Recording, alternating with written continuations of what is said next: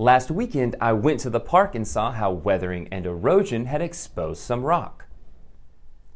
I was able to infer that this is a sedimentary rock formation. So here's your question. What evidence do I see that helps me determine that these are sedimentary rocks? Take a minute and discuss that with your classmates, then I'll be back to talk about the answer.